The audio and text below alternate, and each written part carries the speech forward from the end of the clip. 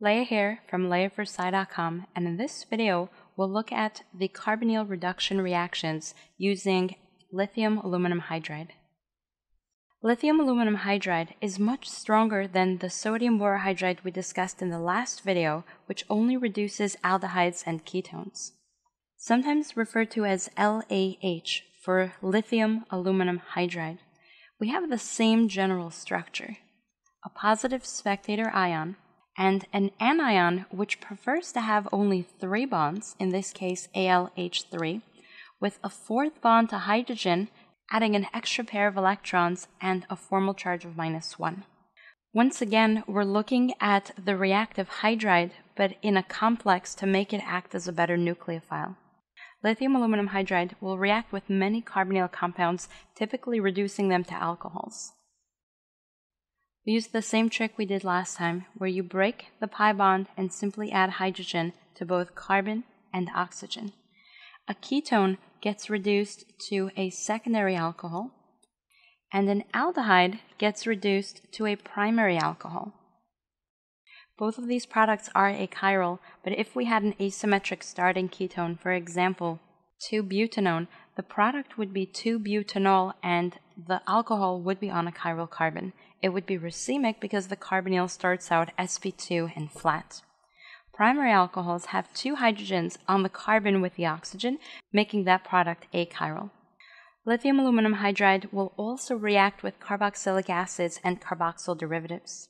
We can use a similar trick here to find the answer, but keep in mind we have to get rid of that extra electronegative group, the oxygen or the nitrogen.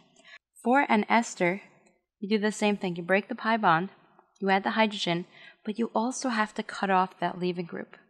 This gives you a primary alcohol with 2 hydrogens added from lithium aluminum hydride. And we also get a secondary product, which is the R group protonated to give us an alcohol. And this is because the second step in this reaction uses a protic solution like H3O+, which your professors may or may not ask you to show. Carboxylic acid will lose the hydroxy group completely, and the rest will be reduced just like we've seen before, once again giving you a primary alcohol.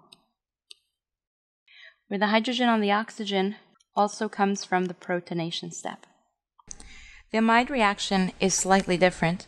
In the presence of lithium aluminum hydride, we cut off both bonds to oxygen, losing that atom completely, giving us a primary amine instead of an alcohol as we've seen in the previous reactions.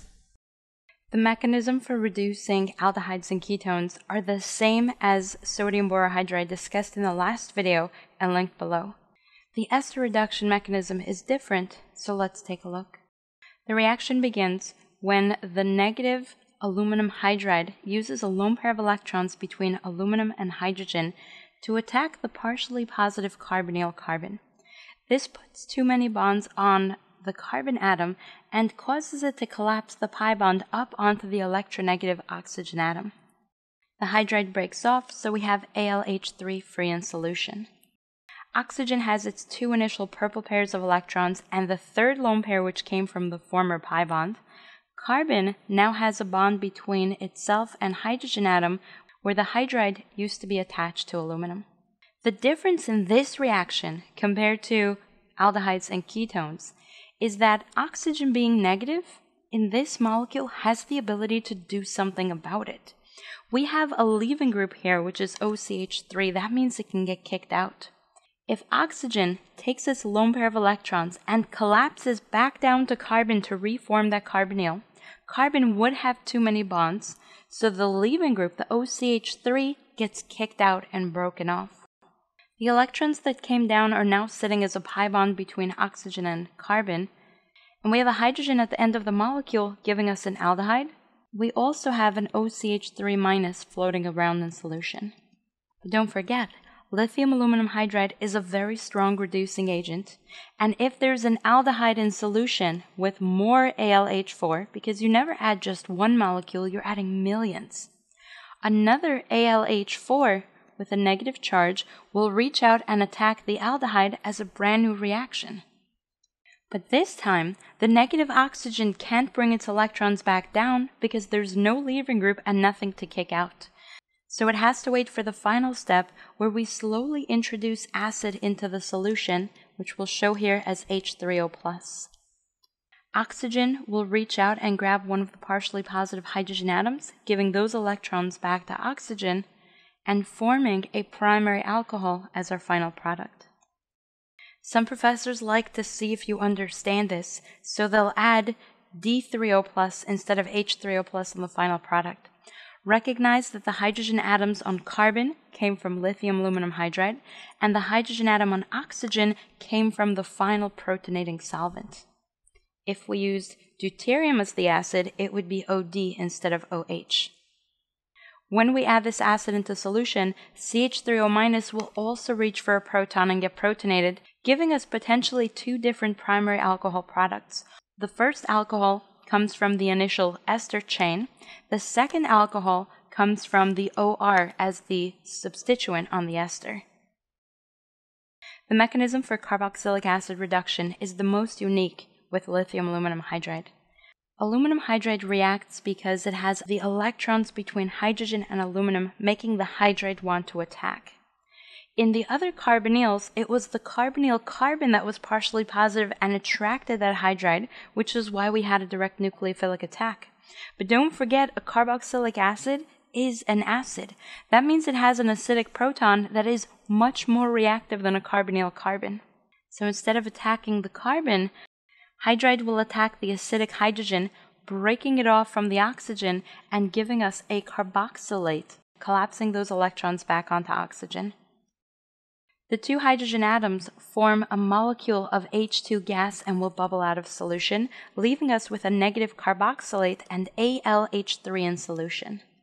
But remember, aluminum hydride is the more reactive molecule, and in this case, even though it's neutral, aluminum's electrons get greedy and now they attack the partially positive carbonyl carbon, kicking up the pi electrons to sit as a lone pair on oxygen. This gives us a carbon with two single-bound oxygen atoms. The first one has 3 lone pairs and a negative charge. The second one has its initial 2 lone pairs, and then attached we have AlH2. Aluminum is an exception to the octet rule and wants to have only 3 bonds. It's unhappy as a hydride with 4 bonds and a negative charge, but it does not want to have only 2 bonds. So to compensate, it binds to the oxygen, giving it 3 bonds, 2 to hydrogen and 1 to oxygen. In doing so, we make this entire group a good leaving group so that we can kick it out in the next step. How do we kick it out? Oxygen with a negative charge will take an electron pair and move it towards the carbon to reform that pi bond. In doing so, this entire group gets kicked out because the bond between carbon and the upper oxygen breaks away. I'll redraw the product exactly as we see it, even though it's a little bit sideways. But look at that. Did we not just form another aldehyde intermediate? We did. And what happens if you have an aldehyde in the presence of AlH4-? If you said it's going to attack again, you're absolutely correct. Once again, we see the same exact reaction. Hydride will attack the carbonyl carbon. Those electrons get kicked up onto the oxygen atom. And once again, we have a negative oxygen, but this time with 2 hydrogen atoms bound to that former carbonyl carbon, 1 from each step in the reduction. Oxygen can't collapse back down because there's nothing to kick out, so it'll wait patiently in solution while we slowly pour in some acid. The O- will reach for that partially positive hydrogen atom, collapsing the electrons back onto oxygen to form water, giving us a final product, as expected, a primary alcohol. Be sure to join me in the next video where we look at the similarities and differences of reduction using sodium borohydride versus lithium aluminum hydride. You can find this entire video series along with my redox practice quiz and cheat sheet by visiting my website, leahforsci.com/redox.